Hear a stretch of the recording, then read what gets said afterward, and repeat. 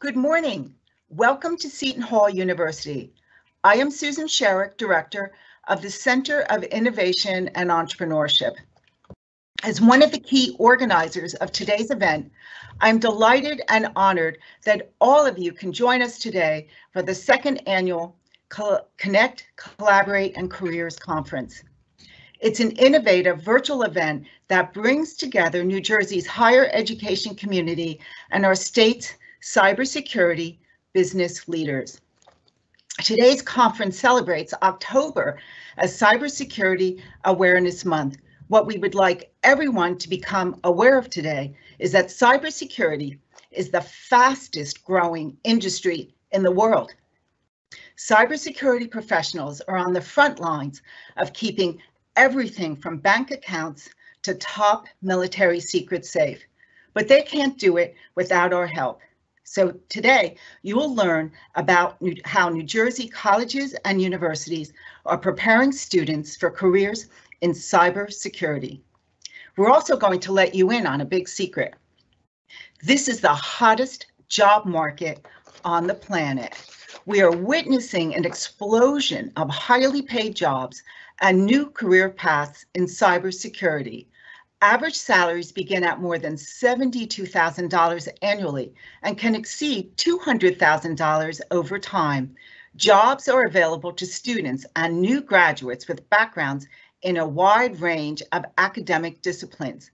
In New Jersey alone, there are more than 11,000 cybersecurity positions available and more than 450,000 open nationwide.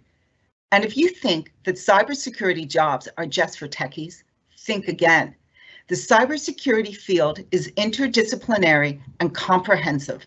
Many industries are looking for young talent to get into cybersecurity.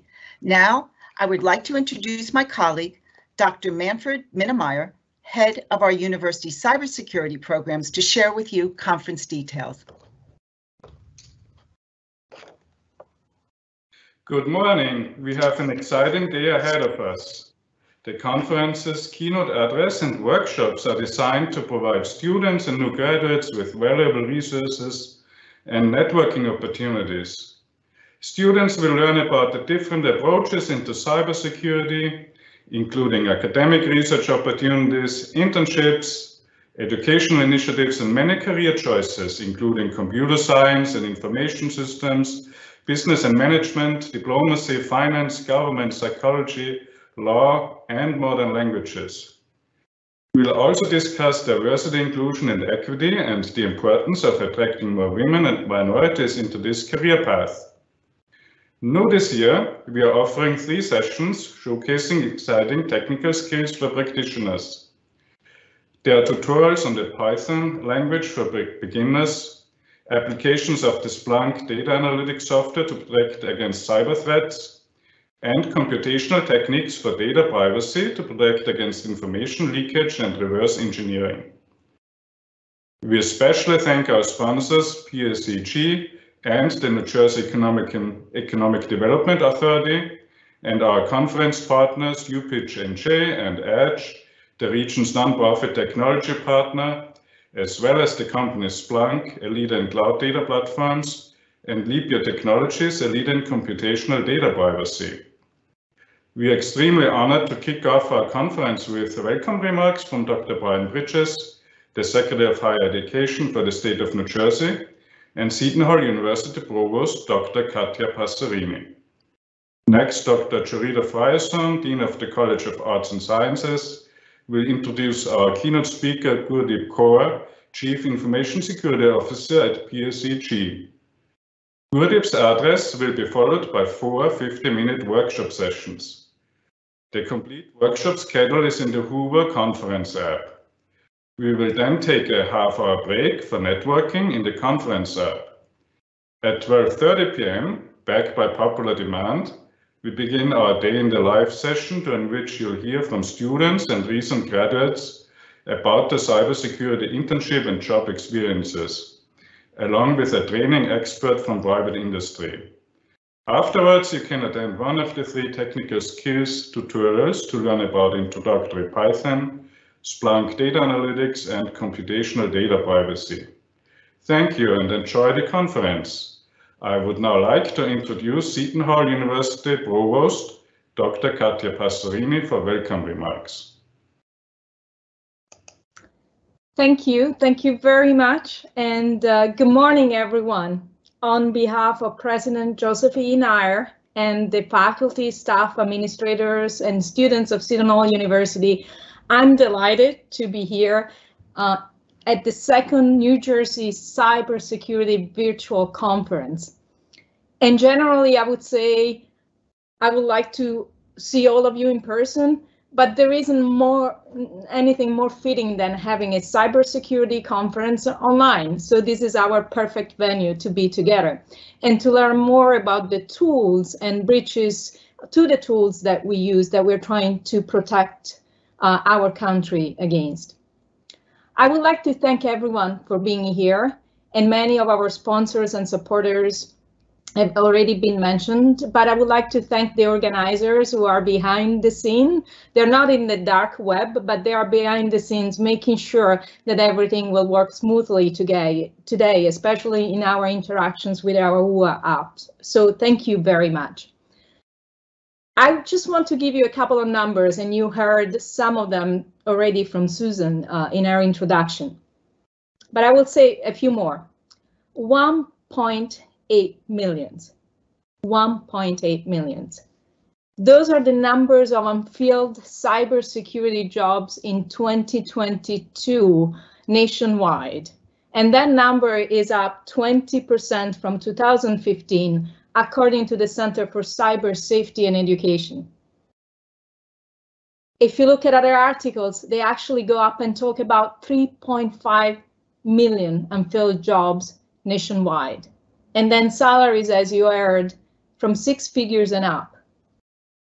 It's difficult and costly to find, train, and retain cybersecurity talent, especially because we're asking them to be able to work 24/7 for 365 days of the year. Cybercrime does not stop. So the good news is that it's not hard to find a job in cybersecurity. And the Bureau of Labor Statistics actually predicts that in the next 10 years, the jobs in cybersecurity will continue to grow at a 30% rate, which is astonishing. And as Susan said at the beginning, most of the hiring managers are also emphasizing soft skills, not just technical skills, but soft skills that are important because the technical skills can be learned and also will be learned on the job. And it cannot be otherwise because cybersecurity crime changes daily and we always have to learn new skills. So there are so many positions. Some are technical, application development, cloud management, risk management, and some are really based on law, policies, analytics, understanding where crime is coming from, and understanding human behavior, which is also so important because a lot of the breaches come from a weak data point of the end user. So degrees in cybersecurity are in high demand, and this is why we're here today, to talk about degrees with the experts and to talk about getting an education in cybersecurity. And so it is really my pleasure to introduce today, as we talk about education, the New Jersey Secretary of Higher Education, Dr. Brian Bridges, that is here with us. Dr. Bridges became his role in 2020 as part of Governor Phil Murphy's administration. And as secretary, Dr. Bridges is responsible for policy development and coordination of higher education activities for the entire state, including supporting institutions amid the COVID-19 pandemic. And this is a very, very hard job. So thank you, Dr. Bridges, for your support, and what a year to start a new job. Dr. Bridges also coordinates initiatives to improve college affordability in New Jersey through the State Plan for Higher Education, to enhance opportunities while promoting equity and access for all through programs such as, for example, the Community College Opportunity Grant, CCOG. Dr. Bridges previously served as Vice President of Research and Member Engagement at the United Negro College Fund, UNCF, in Washington, D.C., and he served in various leadership roles both on campus and off campus, including Vice Provost for Diversity, Access, and Equity at Ohio University, Associate Director of the Center for Advancement of Racial and Ethnic Equity at the American Council on Education, also known as ACE, and Associate Director at the National Survey of Student Engagement, also known to us as NSSE. He is former Assistant Professor of Higher Education Administration at the George Washington University, my own US alma mater. Throughout his career, Dr. Bridges has served as media resource and provided expert perspective and analysis on numerous panels and advisory committees on issues related to HBCUs, learning environments and minority serving institutions, and success factors for African American college students at predominantly white institutions. So I want to take a moment to thank very much Dr. Bridges for being here, but also for his great work and focus on achieving equity in higher education. And I'll pass it to Dr. Bridges. Well, thank you so much for that warm welcome. I deeply appreciate the introduction. Good morning, everyone, and I want to thank especially Seton Hall for inviting me to kick off this dynamic conference as we recognize Cybersecurity Awareness Month. I'm delighted for our students to learn more about job opportunities in this fast-growing and ever-changing industry as New Jersey builds economic resiliency and adapts to society's shift toward online financial transactions and social and professional interactions as well.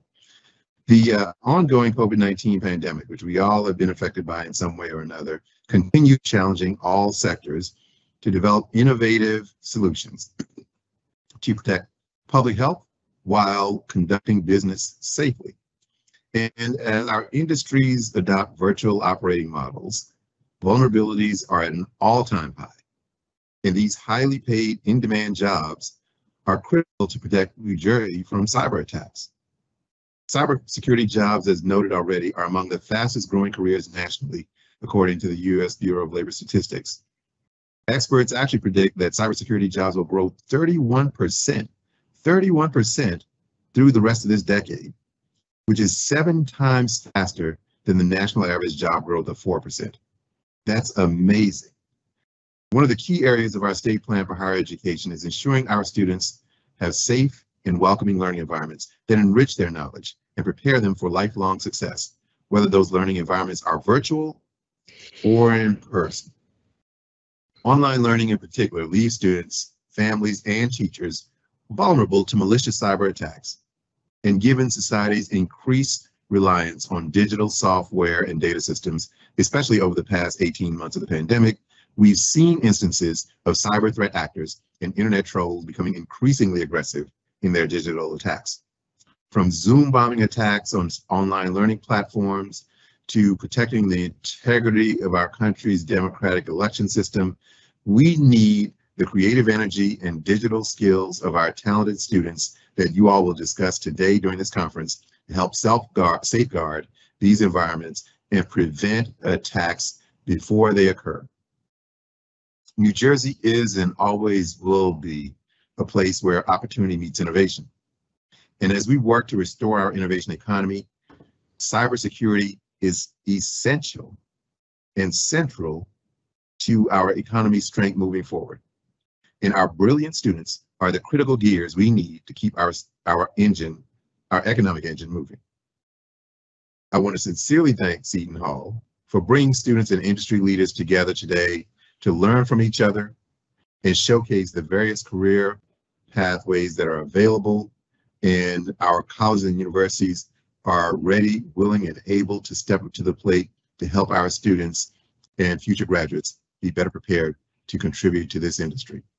I look forward to seeing which career path you choose and look forward to the outcomes from today's conference. Thank you for the opportunity to address you today. It is my pleasure now to introduce Gurdeep Kaur. She is the Chief Cybersecurity Officer for PSEG, and she will continue now with her keynote address. This is Gurdeep Kaur. I'm the Chief Information Security Officer for PSEG, and I'm here today to talk about this very exciting, career profession, cybersecurity. So before we start that, just a few fun facts. Of course, I have been in cybersecurity for a very long time. I was a chief security architect for AIG, and prior to that, I was with IBM. I have worked in multiple domains within the cyber, and I'm very passionate about cyber by itself. Now, the fun facts about me. I work for shoes. I really love buying shoes, and Jimmy Choos are my favorite brand. And then sometimes people ask me the question, hey Gurdeep, as the Chief Information Security Officer for PSEG, what keeps you up at night? And my response is the lights, because I want to make sure that the lights always remain on, so that we can all enjoy the amenities or the facilities that we always take for granted. But then there is a lot of work that goes on behind the scenes to make sure that it is all done safely and reliably. Next slide, please.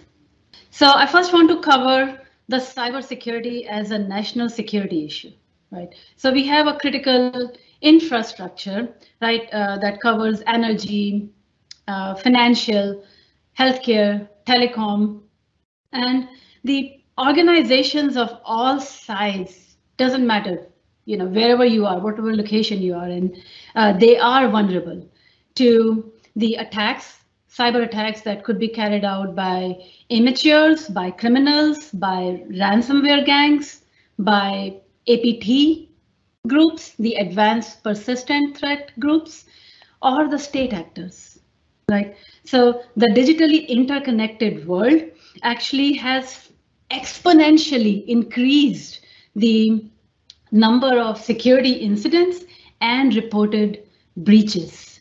So PSEG is actually, of course, we are the energy utility company, and we are part of that critical infrastructure. And every single day at PSEG, we remain focused on maintaining the highest standards of safety, security, and resiliency. And from the cyber perspective, we have two things to cover: information technology and operational technology. IT, I think most of us understand, right? The computers, Microsoft Office, web applications, all of that part of the IT. OT, operational technology, is what is running the power plants, that is running the manufacturing plants. And one example where it touches, like the interface happens, is the AMI, Advanced Metering Interface. Those are the smart meters that you will be getting in your homes in the very near future. And what that will help you to do is you manage your energy consumption. You have a direct insight into how is the energy being consumed in your property. So I'm bringing that up here because as we move towards the distributed energy renewable sources, we build smart cities. We have these smart meters.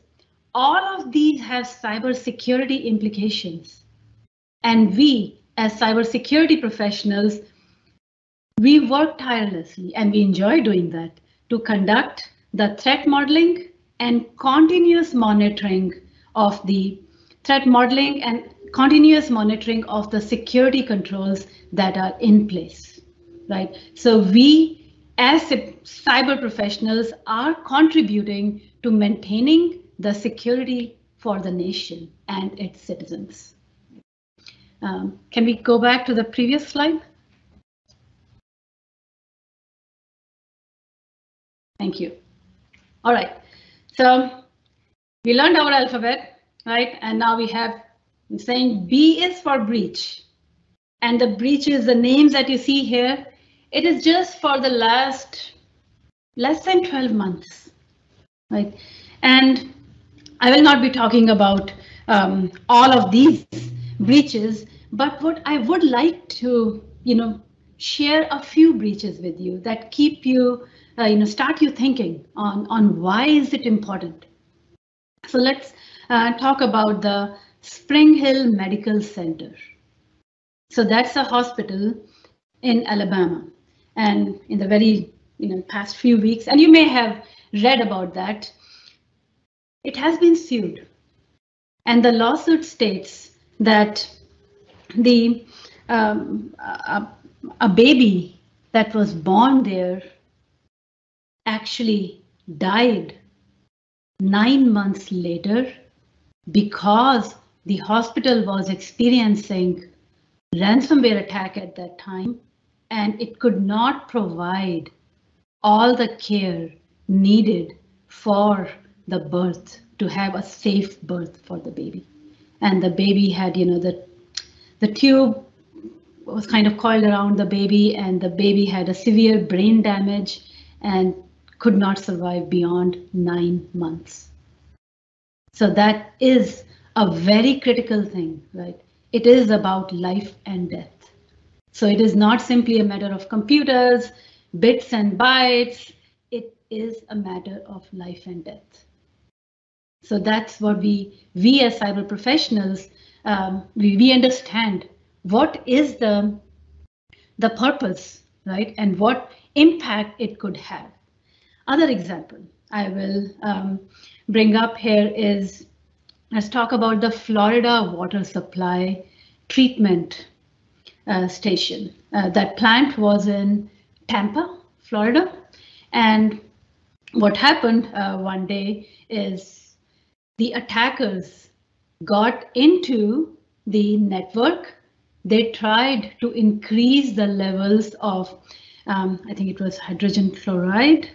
It was commonly it is called LYE, LYE. They tried to increase that level to a dangerously toxic, fatal kind of levels. Fortunately, the operator was right there looking at the screen and seeing something weird happening, reported it right away, and the law enforcement agencies were involved, and the attack was thwarted. Otherwise, and then of course, the treatment center, the plant had additional controls in place, but just imagine if that could actually succeed, that could be fatal, could have caused, toxic repercussions for the citizens of that township, of that, in Tampa, Florida. The third example that I will, pick up from this entire, cloud is Colonial Pipeline.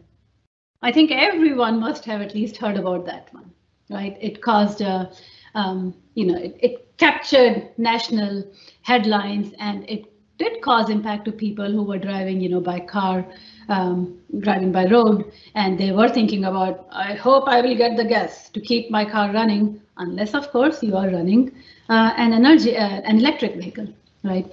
So the Colonial Pipeline, the ransomware attack happened on the IT side, but the billing could not be done because the billing system was on the IT side, and other logistic things could not be done. Hence, Colonial Pipeline took the decision to shut off its operational technology environment.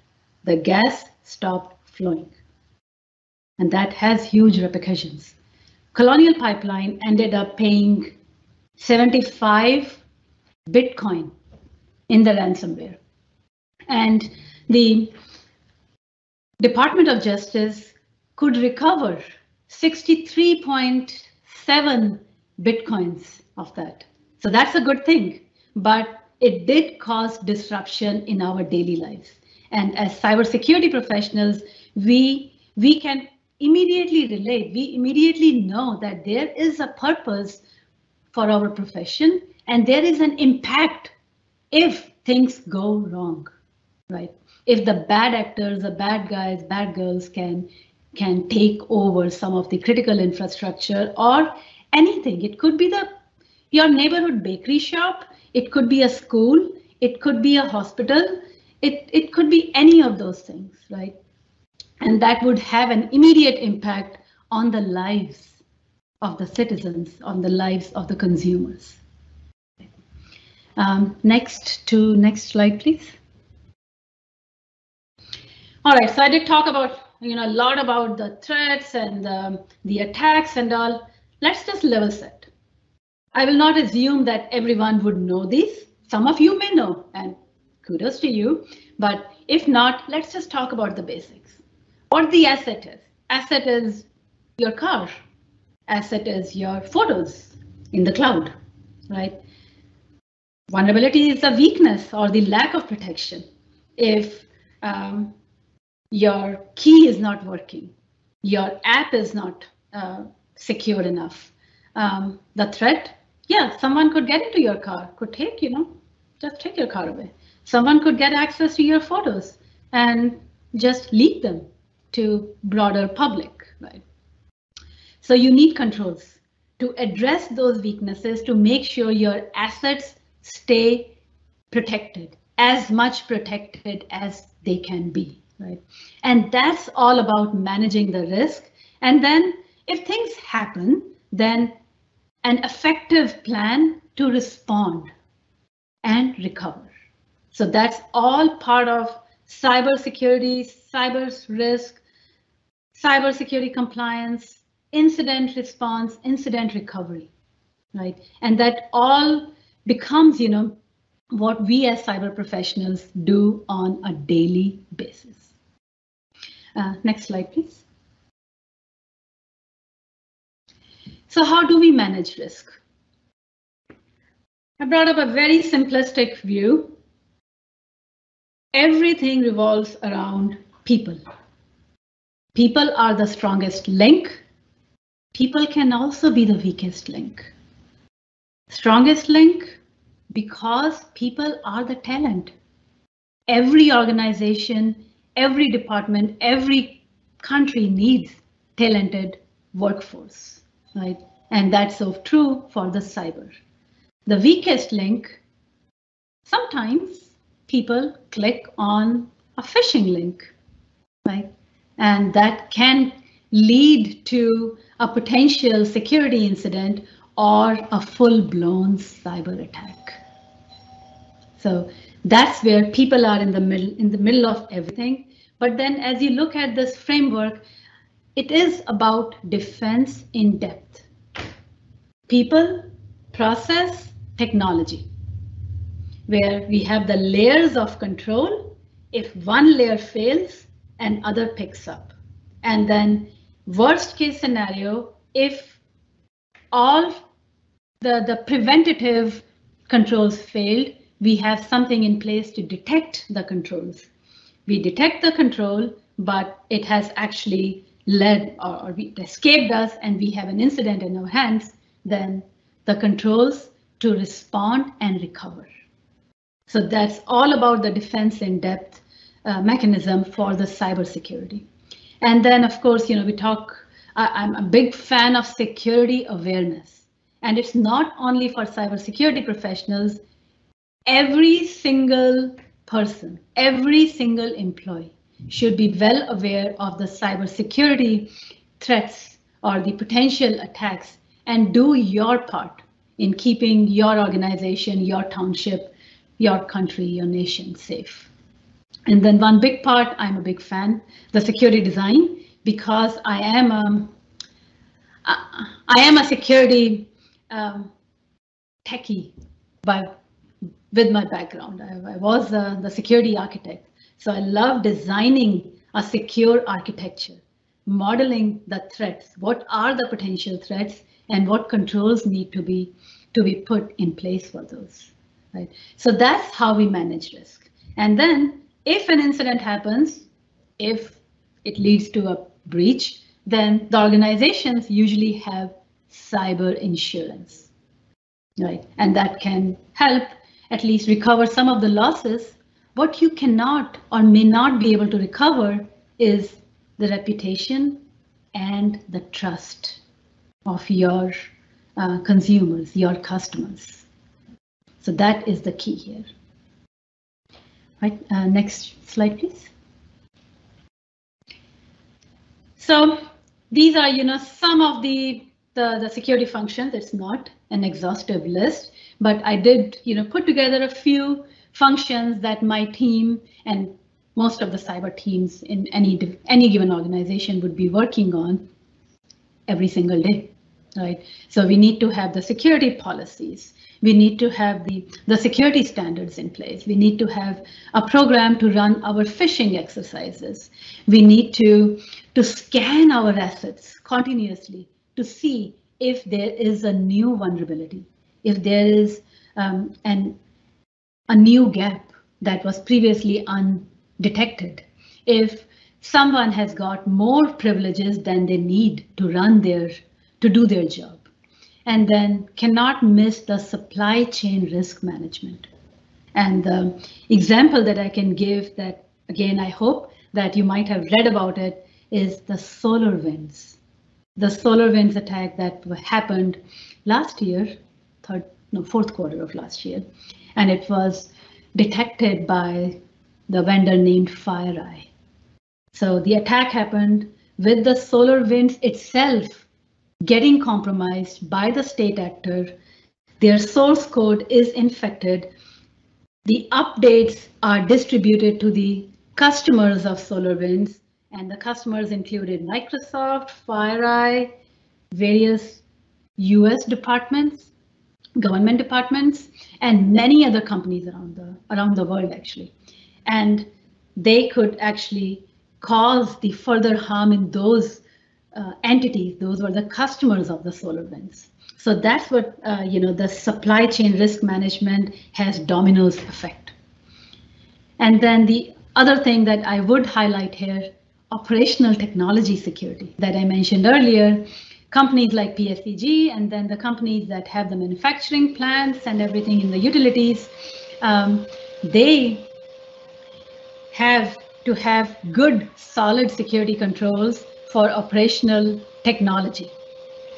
And that's where the security analysts need to have a good understanding of the operational technology environment and also learn about how to bring together the security and the operations piece in that environment. Security analytics, I heard about that earlier. Somebody mentioned the cloud, artificial intelligence, machine learning, right? So all of those things, I'm very excited about that because those things help us to build to strengthen our cybersecurity posture. And you may find it very interesting, if you are exploring your options to build a career in cybersecurity. Next slide, please. Some of the jobs in cyber based on the functions that we talked about earlier, right? The vendor risk analyst ties directly to the supply chain risk management. Security engineer, all the good, either the emerging or even the existing, but the cool technologies that need to be implemented.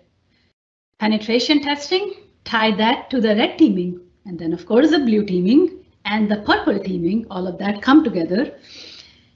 Risk compliance analyst, because we have rules, we have laws, we have regulatory compliance requirements, and those are good, right? You may have read recently in the news, after the Colonial Pipeline happened, the Transport Security Administration came up with a security directive that is applicable to the critical gas pipeline operators.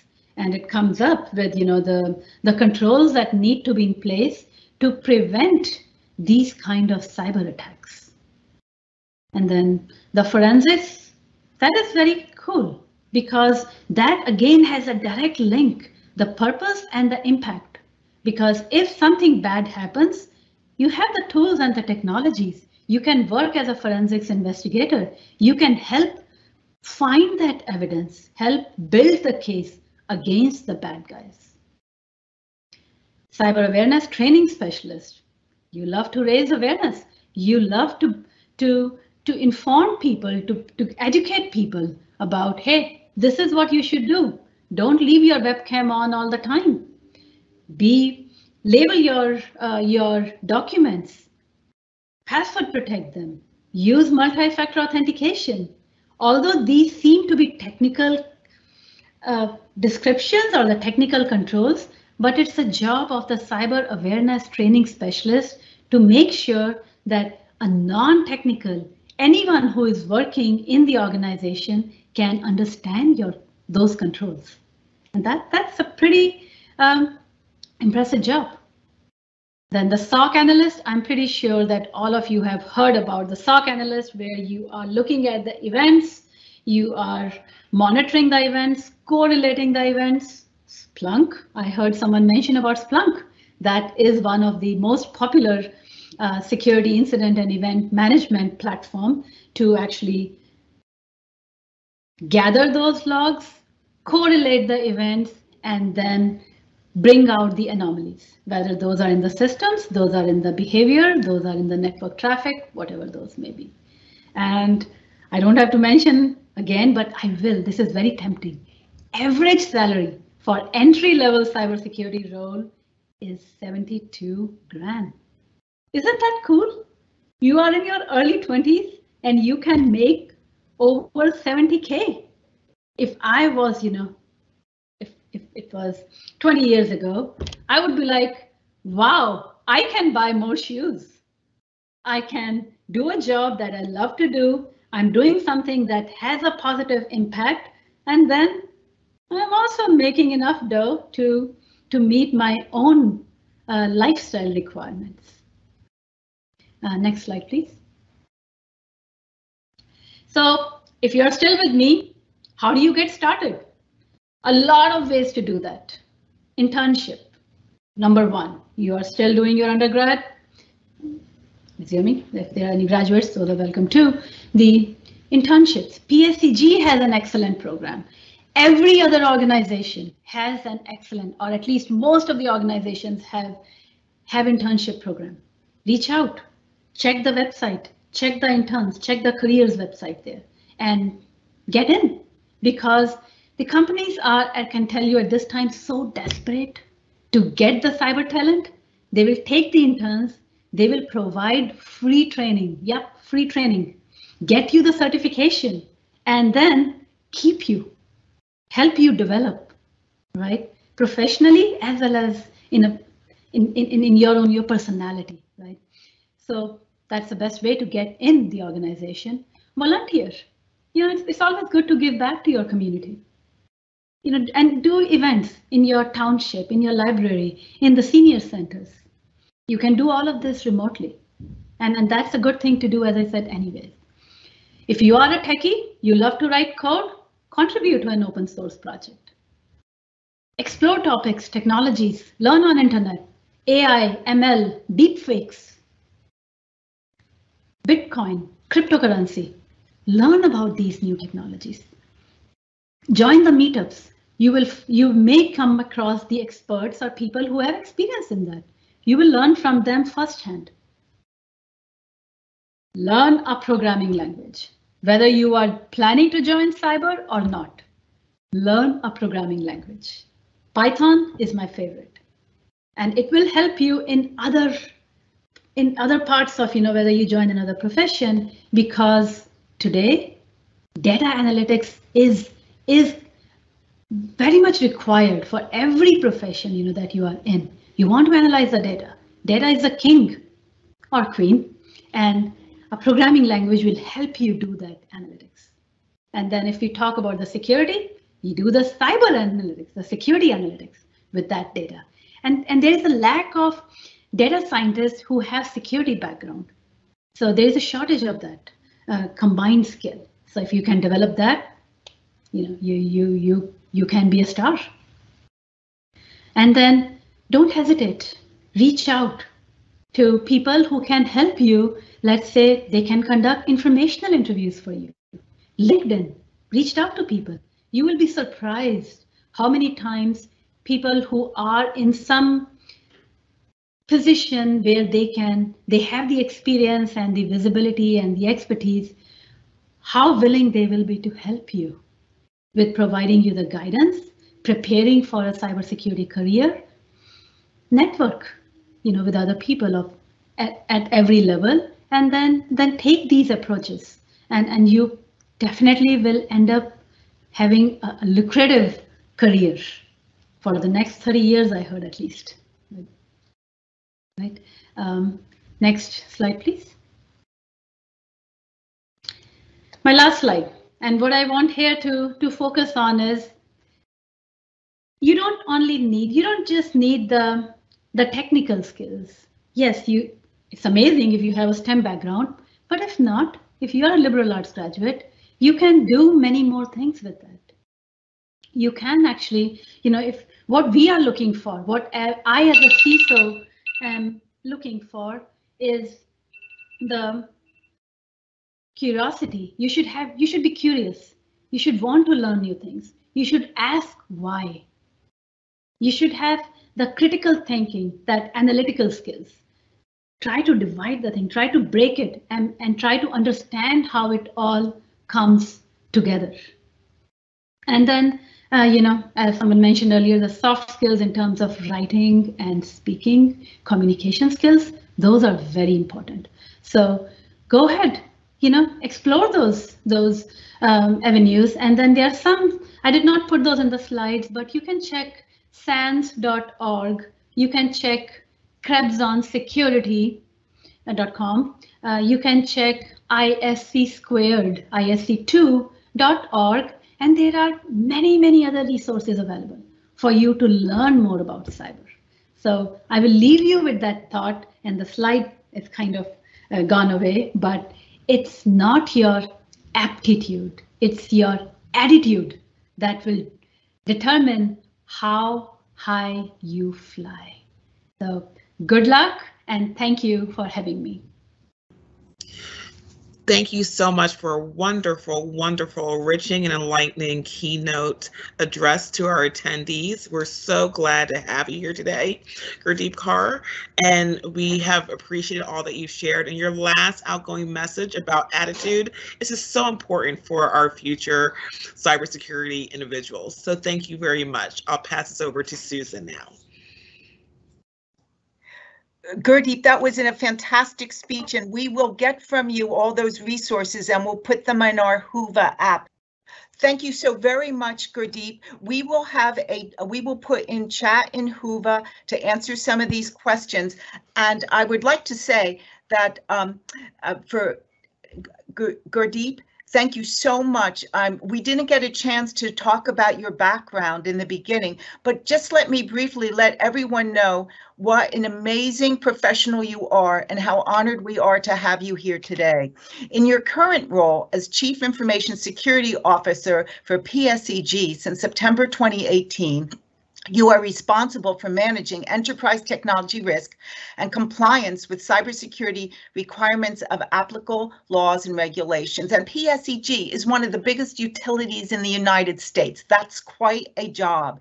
You are an accomplished information security professional with over 20 years of core experience in enterprise IT security management. And previously, you were the director of the information security at Horizon Blue Cross Blue Shield of New Jersey.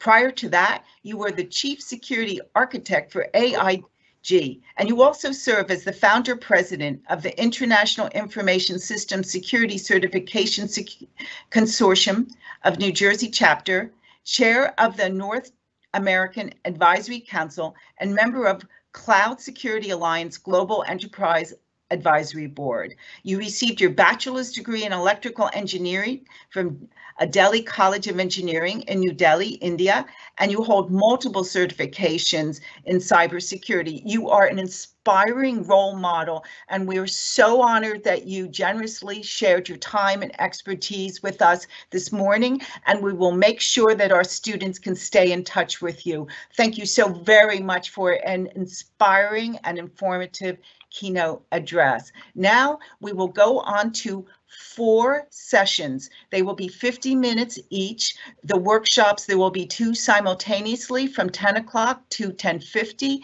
and then the second round will begin at 11 o'clock to 11:50. We'll take a break after that till 12:30, and then we'll continue with our day in a life session. And Gurdeep, you mentioned that that Python is your favorite programming language. Well, guess what? We're having 3 skills sessions today on Python and other coding. So everyone stay tuned for an exciting day. And thank you so much, Gurdeep, and our other speakers.